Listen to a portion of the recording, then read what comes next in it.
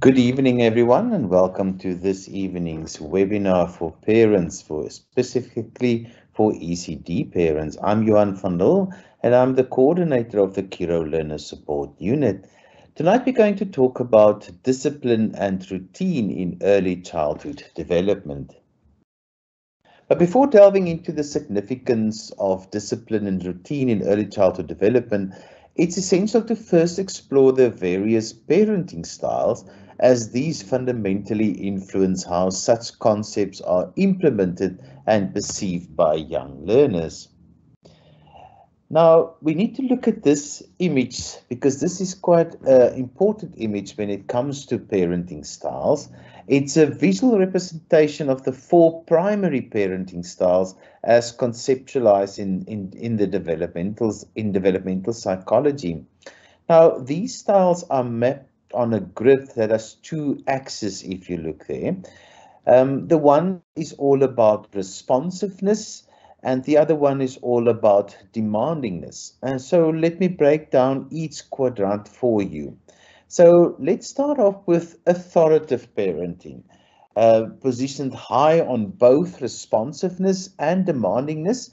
And this style is marked by a balance of clear, high expectations with warmth and responsiveness, and parents who adopt this style engage in a democratic approach, are assertive but not intrusive or restrictive. And they set clear standards and are flexible and often using reasoning and discussion to guide their children. On the underneath there, we've got the authoritarian parenting style, where it's very high on the demands from you as a parent, but low on the responsiveness to the emotional needs of your child. And this style is characterized by strict rules and expectations, and there's little open dialogue between the parent and the child.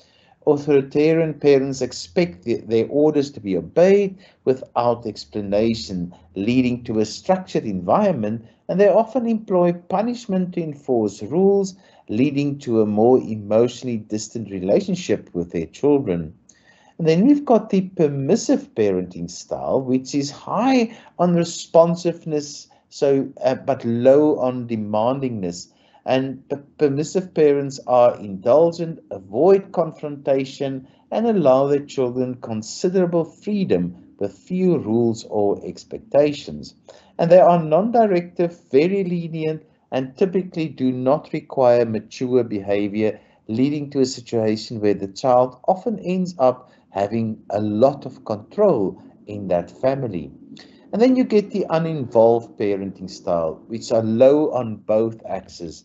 Uninvolved parents are often seen as neglectful or absent, and they do not set firm boundaries or high standards, are indifferent to their children's needs, and are not responsive. And they offer little in the way of support or nurturing, and may be uninterested or unaware of their children's needs and achievements. So understanding these styles is crucial for parents as they reflect on their approach to parenting, and each style has a different impact on child development, with authoritative parenting generally being associated with the most positive outcome in terms of child behavior and emotional development. So this model can guide parents in becoming more reflective and intentional in their interaction with their children, aiming for a balanced approach that fosters independence while still providing guiding and support. What is important is that you can have various parenting styles in various situations. It depends. Sometimes you are an authoritative parent, sometimes you are a more permissive parent, and sometimes you are more authoritarian when you need to make quick decisions, and then you will use language like I said so. It depends on the situation, but we vary these things, and these have a very a big impact on your approach to discipline. I would like us to go a little bit more into the different styles, just for you to understand it more in terms of ECD, and also in terms of how this is applicable to discipline. So if we look at the authoritarian parent, usually this parent is is a disciplinarian, We also kind of call them tongue in the cheek, the dictator, the controller. Parents who employ authoritarian styles tend to have very strict rules in the family. They focus on discipline and often limit open dialogue with their children. They use words like "I said so," because this is in my house, this is how it works, that kind of thing. So they have very high demands and expectations of their children, but they have a low responsiveness to their child's emotional needs and desires because they have such high demands. So strict rules, limited emotional warmth, and high expectations. So if you answer yes to all these, you might sometimes go often into this parenting style. Does not mean all the time, but you might often use this. So, and if you say yes to any of these questions, a lot of them, then this will help you to determine. So, do I enforce strict rules and expect complete compliance from my child at all times? Do I show little or no room for negotiation or compromise when my child requests it? Do I consistently prioritize discipline over my child's individuality, suppressing their personal expression and choices? Is my primary focus on ensuring my child's obedience to authority without any questions? Do I seldom provide positive feedback, focusing instead of what my child does incorrectly? If you have a lot of yeses to these questions, then you go often into this authoritarian parenting style. And the last one is I'm inclined to use punitive measures as a first response to my child's undesirable behavior. So if you answer yes, then you know you are going into this parenting style quite often. Just to give it a bit more context, we call this parenting style also the lions, because they are very protective of their families. So if a child experience failure, they will say things like, I expect better from you, you've studied more, and they will kind of go into a punitive thing like not going out this weekend. If the child is doing well, that's what I expect from you at all time, continue to perform like this. So they're very demanding on that. So it has an impact on children. It often results in obedient and proficient children who may lack self-esteem, creativity, and decision-making skills. And as adults, they may have difficulty with problem solving, suffer from anxiety, and may be prone to depression. So you can think also back to the parenting style that you were exposed to most in the family when you grew up. And then we get the other one, which is the one we try to strive to, which is the authoritative parenting style. This is a very balanced parent, that it's a negotiator parent, a very democratic parent. And if we have time, and most of the time, this is the one we all try to be. So these parents strike a balance between demand and responsiveness, and they are involved in their child's education, but also they are open to dialogue and feedback. So the characteristic of they've got high demands, but they're also highly responsive to their child's emotional needs and desires. These parents will always say, I want what is best for my child, but my child's happiness is also important to me. So their behavior traits, they have balanced rules and discipline. They've got open dialogue about the rules and discipline, but they also focus a lot on having a nurturing environment where children feel safe and the space is open to them. So to check if you've got this style and you often use this style, if you answer yes to these questions, then you know you often using this parenting style. Something like, do I set clear expectations and rules while also explaining the reasons behind them to my child? Do I engage in open and supportive dialogue, encouraging my child to express their thoughts and feelings on whatever is happening? And do I value both my child's ability to follow rules and their independence, promoting self-discipline and autonomy? And do I take an active interest in my child's school activities and overall well-being, showing support for their efforts and their challenges. And then, do I adapt my parenting strategies as my child grows and changes? So do I have a different style now and differently handling them when they were like 2 years old and between 2 and 5 years old, understanding that different stages require different approaches. We call these parents the oak trees because they're sturdy and strong, yet providing shade and protection.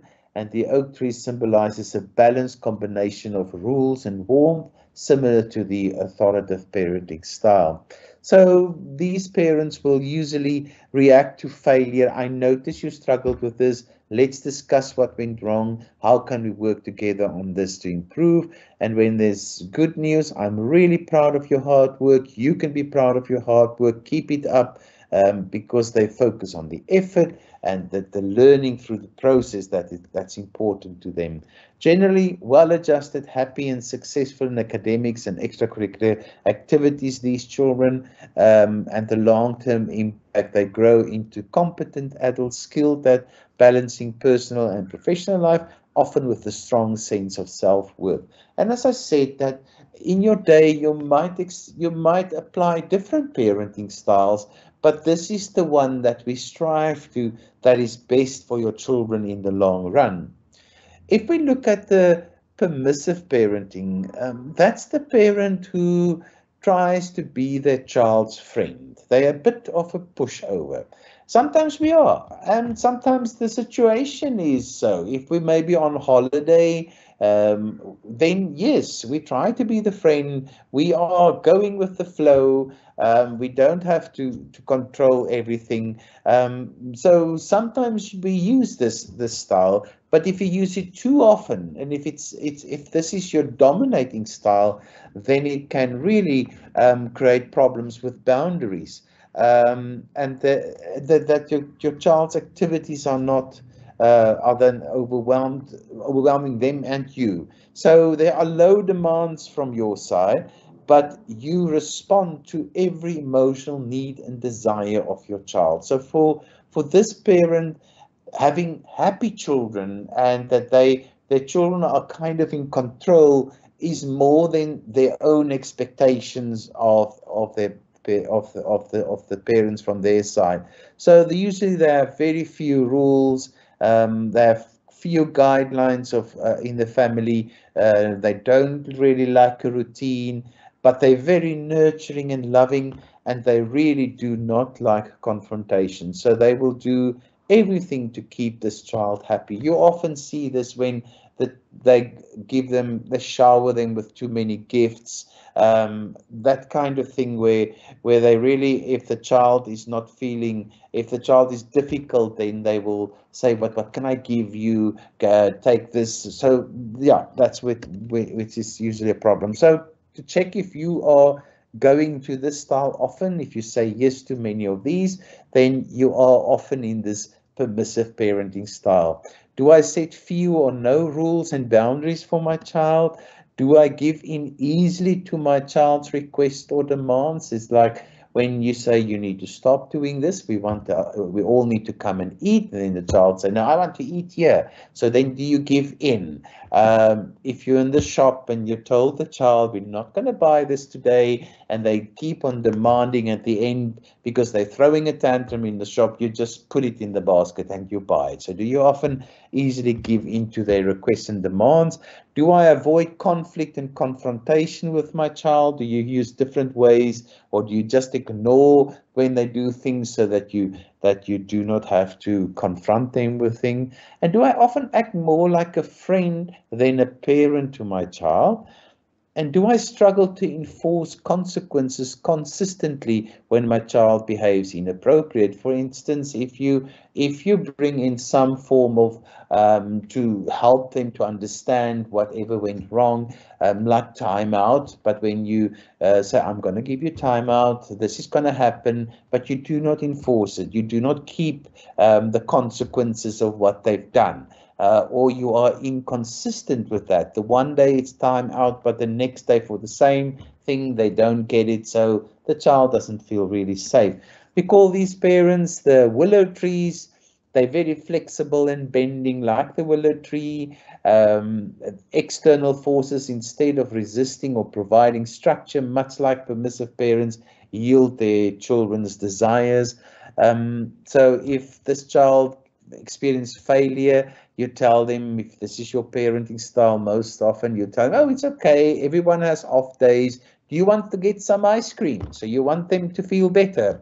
If they win, you say, that's amazing, I'm so proud of you, let's celebrate however you'd like. So the child is in control in this style. So in the short term, the children may struggle with self-regulation because there are no boundaries, and they also might experience lack of responsibility. And they may also face challenges in academic settings.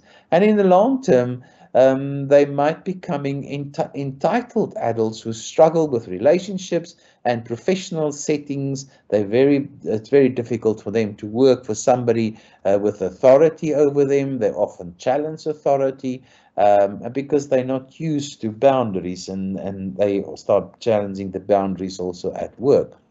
And then you get the helicopter parents, and there's a bit of a tongue-in-the-cheek name, but it's important for us to talk about this.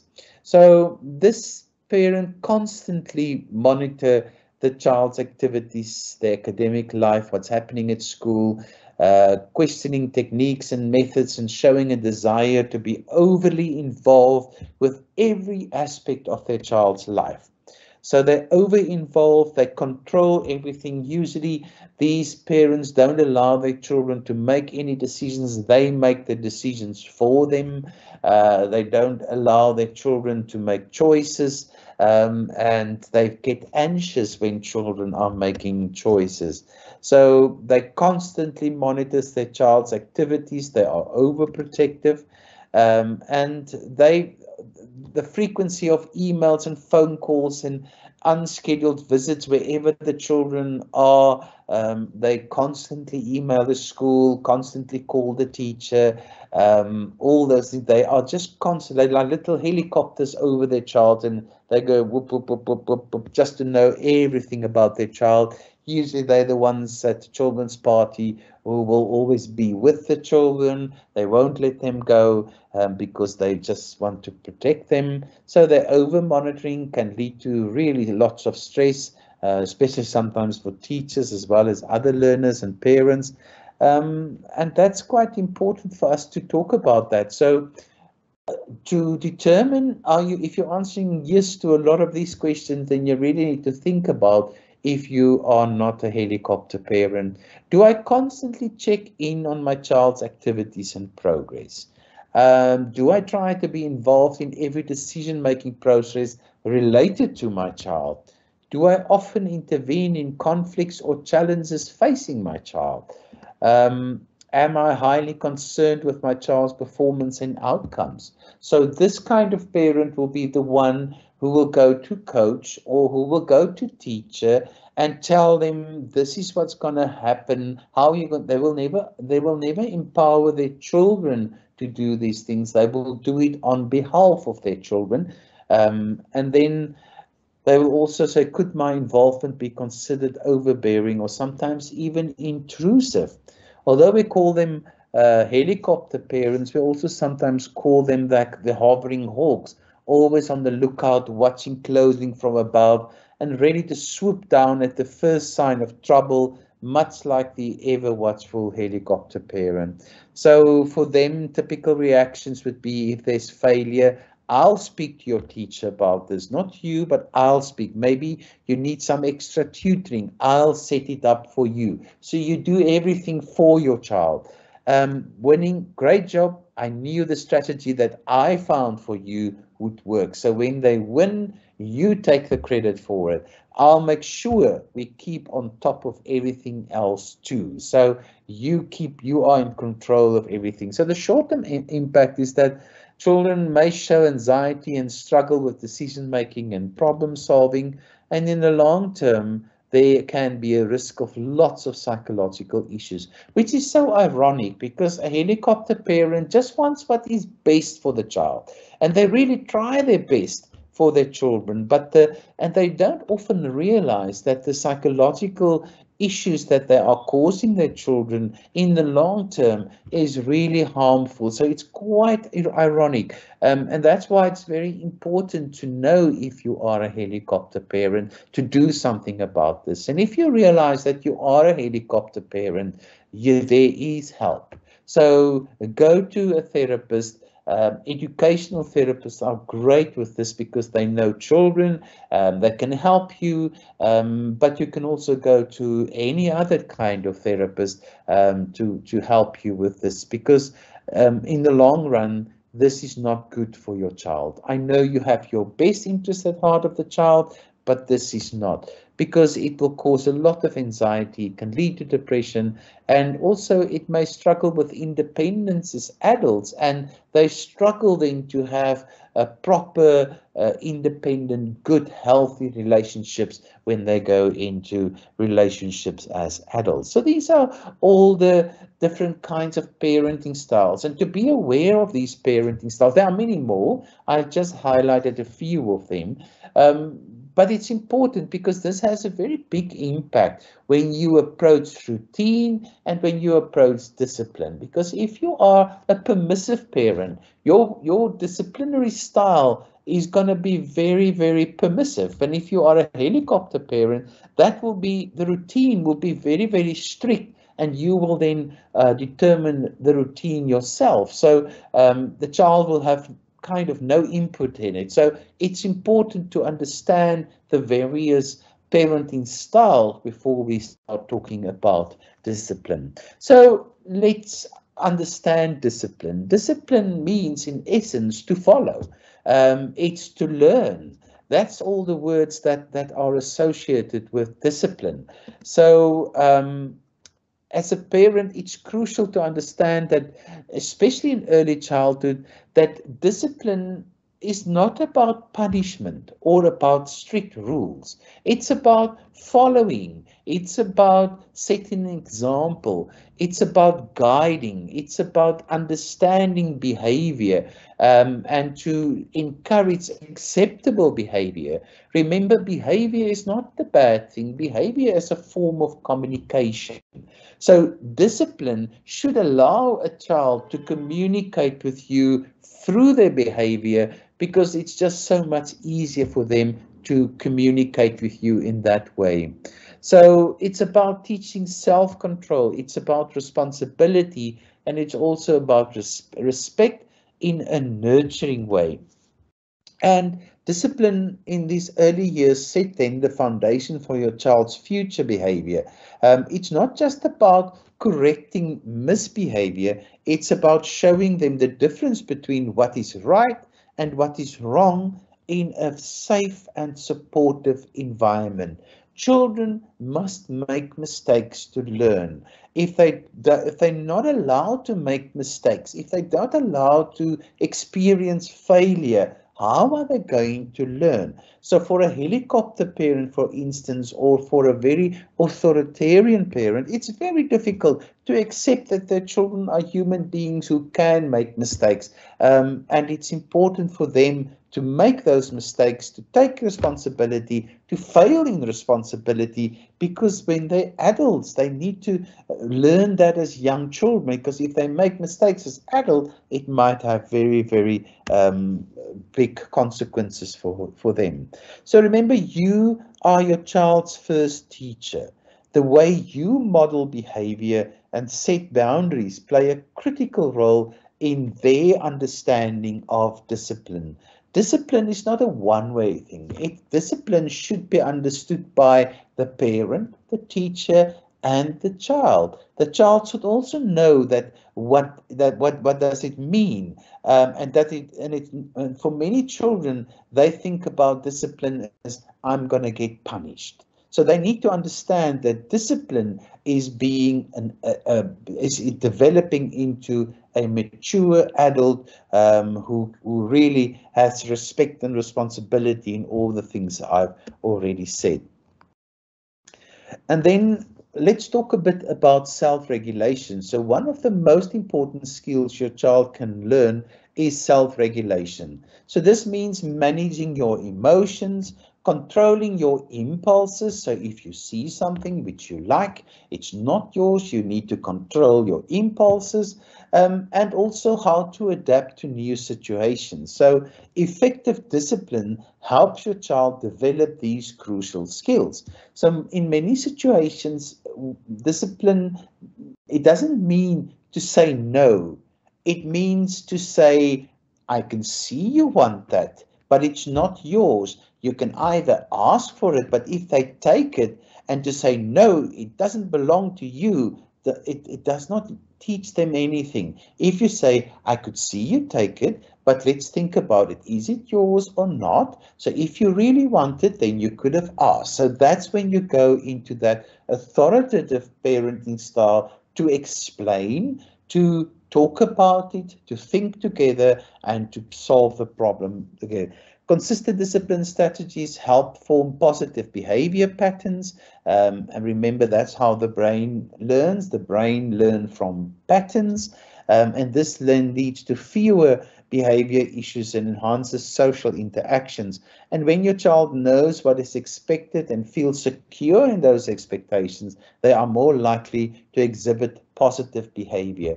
Remember, success creates more success. It's a positive spiral. And we really would like to tell children what we want them to do rather to tell them to stop doing something. So, and that is better. And remember, and just if you're aware, I haven't used the word punishment at all in any of these, because punishment is not really, for me, part of discipline. Discipline also plays a vital role in emotional development. It teaches children how to handle frustration, how to deal with anger, disappointment in a healthy manner. Learning these skills early help them to navigate more complex emotions as they grow. And then the benefits of effective discipline extend far into the future. Children who have been disciplined appropriately tend to have better social skills, perform better academically, and have a more positive approach to learning and social interaction. And they're also so much more comfortable and healthy in any relationship. And that's what we want them to be one day, to be comfortable in a loving relationship with their partner, with their children, and everyone around them. There are quite a lot of misconceptions about discipline. And one of them I already addressed, but I want to stress this a lot. Discipline equals punishment is a big misconception. It's a common misunderstanding that discipline means punishing your child for wrongdoings.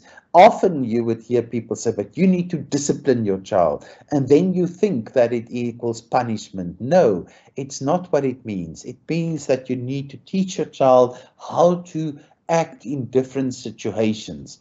So it's about giving them guidance. It's about teaching a child how to behave appropriately, not just penalizing them when they don't. So that's a big misconception. And then also another misconception is that strict rules are the basis of good discipline. While boundaries are essential, being overly strict can be really counterproductive. Effective discipline involves clear, consistent guidelines delivered with understanding and empathy. And it's not about setting rigid rules, but about helping your child learn self-control and responsibility in a safe and supportive environment. And then also there's another misconception that discipline stifles a child's personality.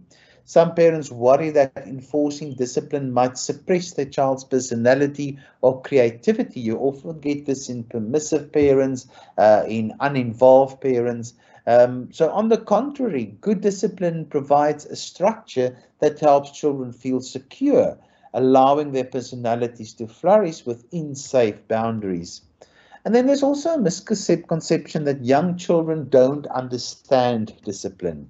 Even very young children can grasp the basics of discipline. It's all about age-appropriate expectations, understanding your own parenting style, and then teaching them in ways they understand.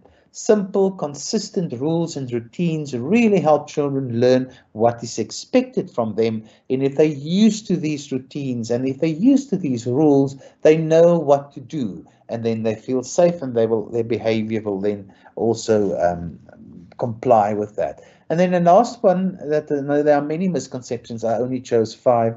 Immediate compliance is a good sign of discipline. So it's that thing where if you walk past the classroom and the children are so quiet, you think, oh, that's a good teacher. If the children is sitting quiet and they're compliant, then that's a total myth. Expecting instant obedience every time you set a rule is really unrealistic.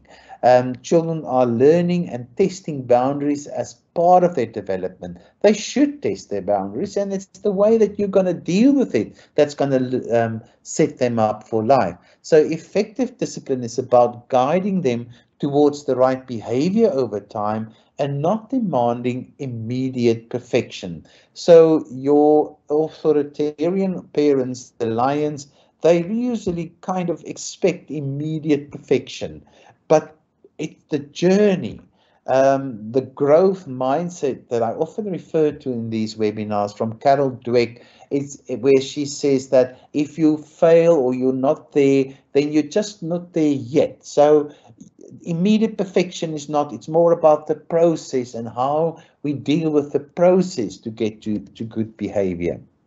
So the role of routine in child development, you will often hear from your teacher say you need to have a good routine. You hear it in hospital when your little one is born. The first thing the nurses would tell you, just get your child into routine.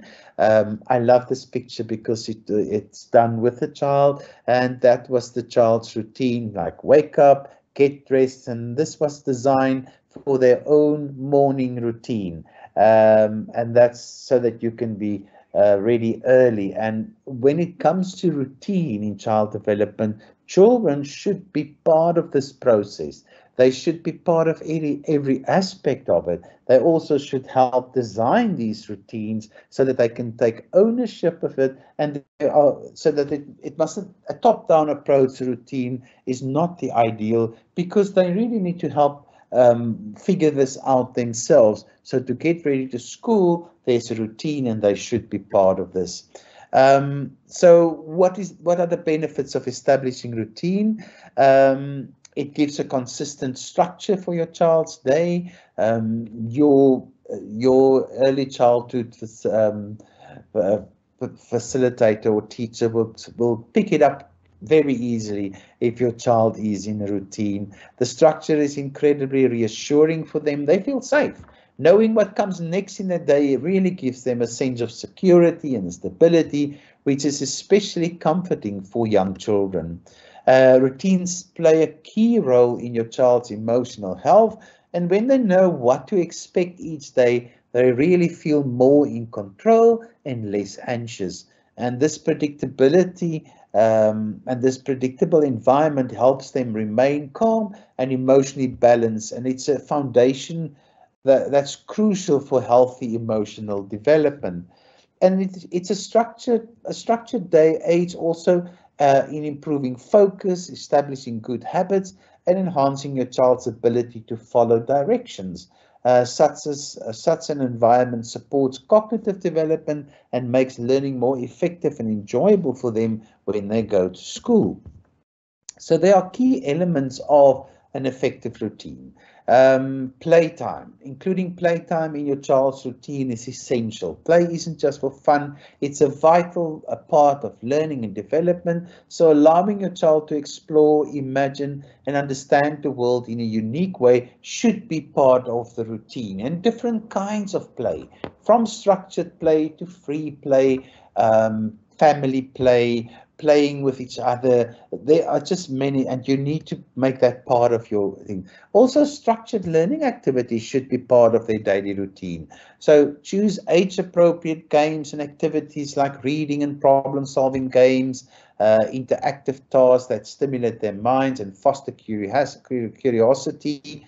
Ask your teacher, All Kiro teachers in ECD are so well trained, so they will really give you wonderful ideas of things that you can do with your child at home that's fun and that's integrated, and that will also benefit them a lot. Regular meal times are also important too. They help regulate your child's metabolism, provide valuable opportunities for social interaction and learning, and it's essential life skills like table manners, but also when your child is at that age, to make them part of the food preparation.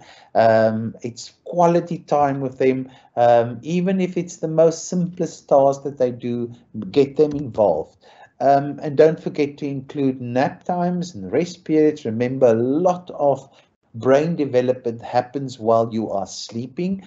People always think that children should be awake to develop. Sleeping is a big part of child development, so adequate rest is as crucial as active learning and play. It really supports physical growth, it aids in memory consolidation, and it helps with brain wiring and brain development, and ensures that your child has the energy they need for the next day to learn and explore.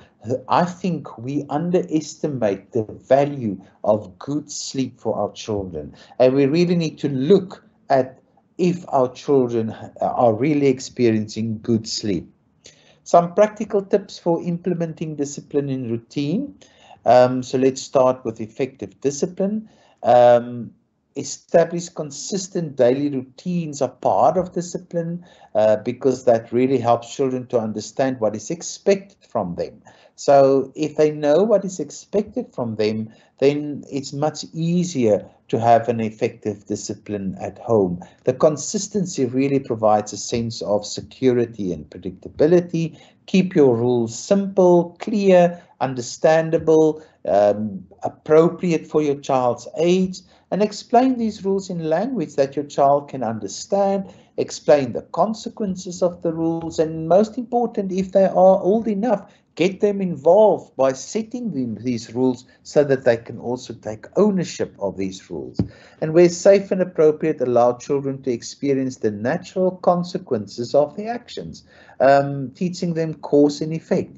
I think we are not teaching cause and effect to our children because we are just too good parents. We keep them from making mistakes.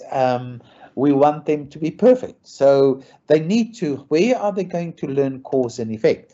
And use positive reinforcement to encourage good behavior, praise, thumbs up, sticker, any of those positive coding elements that will really reinforce good behavior. So we would rather give them positive rewards for good behavior than punish them for negative behavior, because we want to focus on the positive, what they are doing right, and we need to recognize that rather than to focus on the negative. Remember, when you are a very busy parent for children, any form of attention is attention, if it's positive or negative. So if you only respond to them when they're doing something wrong, then they figure out, oh, that's the best way to get attention from my dad. At least he looks up from his phone or his laptop. So then they will start doing all these negative things because they want the attention. So the best way usually is to ignore the negative action, and rather when they do something positive, to give them then all the warmth and the attention that they are really craving. So that's important, that they must know positive behavior gets a lot of attention, negative behavior I withdraw from you. And then also, we all know the concept of time out. I like time in, where the child sits with the parent and talks about their feelings and behavior, fostering emotional understanding and self-regulation. And then also redirect negative behavior by offering alternative activities or changing the environment. And it's especially effective for toddlers. And then children learn by imitation, so model the behavior you expect to see. If you're going to throw a tantrum in the shop when they throw a tantrum, look, that's kind of counterproductive. So if you demonstrate patience, respect, and empathy, they're going to pick up on that. And then the best one for me as a parent was to choose your battles. Focus on the most important rules and be willing to let some of the less significant issues slide away occasionally. And then cool down periods is something that children should learn. They should know that they need them sometimes because everyone gets angry.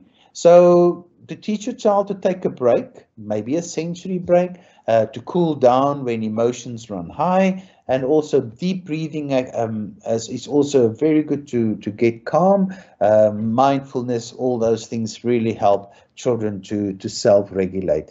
Maintain firm boundaries, but deliver discipline with warmth and love. Your tone and approach should communicate care, not anger or frustration. So the golden rule is when they go louder, you go softer. When they go harder, you go softer. When they go wilder, you go calmer. So that's kind of how you usually manage these situations. It's important to instead of just stating the consequences, explain the reason behind them, because this helps children understand the impact of their actions. This might happen only a little bit later when everybody is calm, but it's important for them to understand the impact of their actions. And then listen to your child's perspective and show empathy. Understanding their feelings and needs can often reduce the frequency of misbehavior. If you go to the shop and every time it's a problem, start listening. Why? Start thinking, why is it always, are they tired? Don't they want to go? Is it overwhelming? So to think about why there is misbehavior and also to think about the patterns. And then teach them problem solving skills, so that they can and help them to identify the problem and also to come up with possible solutions if it happens frequently and at the same time. And then studies have shown that physical discipline can really be harmful, ineffective. There are so many other methods that you can use. It is against the law in South Africa, so this is a very controversial issue. Physical discipline, there is a thing that always say violence creates violence. So if you this is just something that you should abstain from. And then use privileged removal as consequences for older children, but ensure that the privilege is related to the misbehavior. This is quite important. Don't make promises that you can't keep. Many times you will tell children if they're older that I'm going to take away your phone for a month, but you need the phone to communicate with your child. So that is not an appropriate consequence. So find other consequences that are short-term, long-term. Make lists of things that you can take away, but do not take away things that are essential, because that will just undermine your discipline and your authority. And then I can't stress this enough. Use visual aids like charts and pictures for younger children to remind them of rules and routines. Put them in the shower, what they need to do, the sequence. Put it up making breakfast. Put these visuals everywhere, because children just follow visuals so much easier than if you're only telling them what to do. And then about the daily routines. Consider the unique needs, the temperament, the energy levels of your child, as well as the overall family schedule to create a routine that works for everyone. Identify and prioritize essential activities such as mealtime, school, or learning periods, playtime and bedtime. Always remember to bring in breaks for the children. You should schedule that as part of the routine. It should be very open, and children should know. It should be structured, and then they know exactly. They can also be part to choose what they want to do in the different breaks. Make sure your child understands the daily routine. Use visual schedules and charts for younger children to provide them with clear reminders. Involve your child in the creation of these routines to give them a sense of ownership and control, which can lead to better cooperation. And then a lot of these daily routines you can cover with family meetings. I'm a big fan of family meetings. So regularly the family meetings will be to discuss the routine, any necessary adjustments, and ensuring everyone's needs are considered. Give them the opportunity to talk about their needs and how they want to change things, and then you can all discuss if it's feasible or not. Keep wake up and bedtimes consistent, even on weekends if you can, because it really helps to regulate your child's body clock. And encourage habits like laying out clothes or packing school bags the night before to streamline mornings. We all know how chaotic mornings can be in households. Use timers and alarms to help manage transitions. You get wonderful apps that you can use, apps that are linked with your child's phone, if your child have a phone at that age. There are many little things that you can do. And also be realistic. Set realistic time frames for each part of the routine. Allow some buffer time for the unexpected thing. Educate them on flexibility. Teach your child that sometimes the routine can change, such as on special occasions or when someone is sick, and that is okay. And as children grow and family circumstances change, review these things and adjust the routines accordingly. And then very important, especially when you use visual things, give them stars and stickers when they follow these routines. Recognize when they are doing things right. That is the important thing. That is how you develop discipline in children. And ensure there's unstructured time within the day for children to choose their activities, because that will foster independence and creativity. And then also handle resistance. You see, calm. When resistance occurs, handle it calmly and consistently to reinforce the importance of routine. And that's all I want to do tonight with you guys. It's time now for some questions. If you have any questions, I've just lost my, I just need to get back to there you go. I've lost it now for a moment. I'm so sorry for that one. I pressed the wrong button. So if you have any questions, you are more than welcome to post it in the Q&A section now. I will try and answer them to the best of my ability. So I'm going to give you a bit of time to write these questions if you have any. If you don't have any questions, you are more than welcome to log off at this point. And I really appreciated that you joined us tonight. Remember, we have another one next week Wednesday at the same time, and we will carry on with these webinars. You can also, if you joined us late, you can also watch these webinars online. If you would like the PowerPoint deck, you can request it from your school. I will make sure your school will have it tomorrow morning so that they can send it to you. So you can just contact your preschool, and the head there will already have it tomorrow morning. So if you have any questions, you're welcome to put them in the Q&A section. So far we don't have any, so I think all the information was clear. You're more than welcome to contact me directly if you have any questions. My email address is johanv without any stops. It's johanv, JOHANV @curro.co.za. So you're more than welcome. If you ask your school, if you want to make contact with me, if you need any assistance, they can just contact me at the Curro Learner Support Unit, or you can send me email at johanv@curro.co.za. Here's one question. What is the best way to handle a really bad tantrum?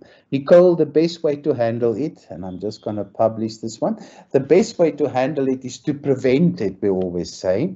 So if there is a tantrum, if you are in a space where you can leave it, you withdraw attention from a tantrum. You don't give more attention, because the more attention you give, the more the negative the negative attention will just grow. So the best way is to withdraw any attention, to not give some more, because the more attention you give, the worse it will get. The best way to handle it is to prevent it. Is to think about, why did it happen? Is it because there was an information overload? Was it caused by too much sensory information? Because children often have tantrums if they experience an information or a sensory overload. So because of sound, because of many different things. So it's really the best way is to think about the sensory load of your child. That will help you to prevent it. Is also when they are overly tired, all those kind of things. So yes, the best way, Nicole, to handle a tantrum is to prevent it. Once you're in it, you just have to ride it out. So you need to wait, remove any attention, and then at some point, what some people also do is then they kind of repeat what they do, but that we have different results with. Here's another question. What to do when your child sulks for too long, even when you explain why you don't approve of certain things? The best way is then also to remove attention, because the sulking is just to get more negative attention. Think about how much attention you give your child, and then you can distract them. So by giving some positive things to do, to describe to them what is the behavior. So if they're sulking because they have to come and eat, you tell them not to stop sulking. You tell them, join us at the table. So you tell them the behavior that you would like them to display. So that is the golden rule, not telling them to stop sulking. So that's not going to work. And you create an environment where they can join you, where there's positive energy and where they will experience positive things. So do not go and cuddle and say, oh, stop, all those things. That's just prolonging the sulking. There's another question. How do you deal with sudden changes in aggression?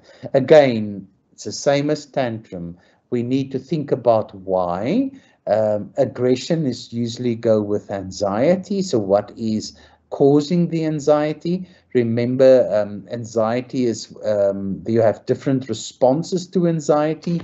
You can have a flight response where you remove yourself, but you can also have a fight response to anxiety.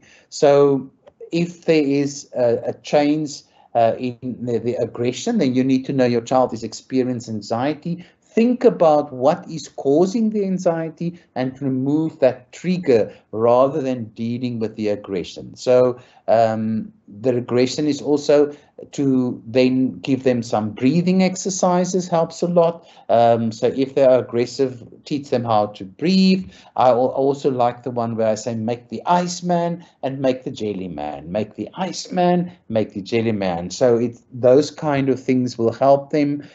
Breathing is a very good exercise. So remember, behind aggression, there's always anxiety, and you would really like to do that. There's also this email. You can use that one. That's also my private email. I just want to publish all the questions. But you can also email me at Curro, which is johanv@curro.co.za. Okay. Thank you so much, guys, for joining us. Have a wonderful evening. Get cracking on those routines, and I hope you have a different understanding of discipline after this parent webinar. And I'm looking forward to see you guys again next week, the same time at 7 o'clock. Thank you so much. Have a lovely evening. And from me, Johan van Lille, goodbye until next time.